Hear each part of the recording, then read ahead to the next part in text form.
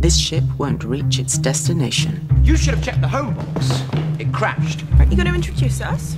Amy Pond, Professor Riversong.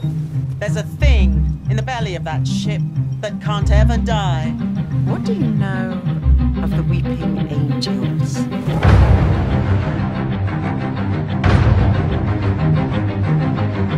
A stone angel on the loose amongst stone statues. But it's just a statue.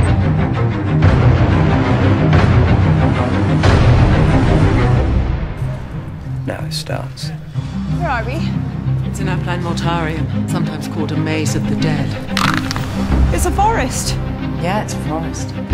And if we're lucky, an escape route. It's hard to put it in your terms, Dr. Song, but as best as I understand it, the angels are laughing. The angel is gonna come.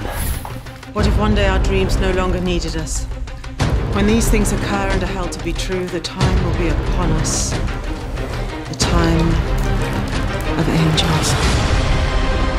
I can run away from anything I like. Time is not the boss of me. Amy, listen to me. If you open your eyes now for more than a second, you will die. Don't blink, Amy. Don't even blink. On my count then. Ah! You can't trust her. Trust who? Riversong. Spoilers! It's never going to work. What else have you got?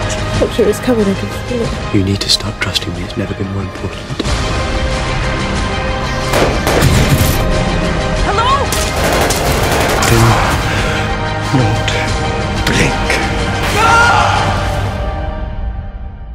Didn't anyone ever tell you there's one thing you never put in a trap if you're smart? If you value your continued existence, if there's any plans about seeing tomorrow, there's one thing you never ever put in a trap. Me?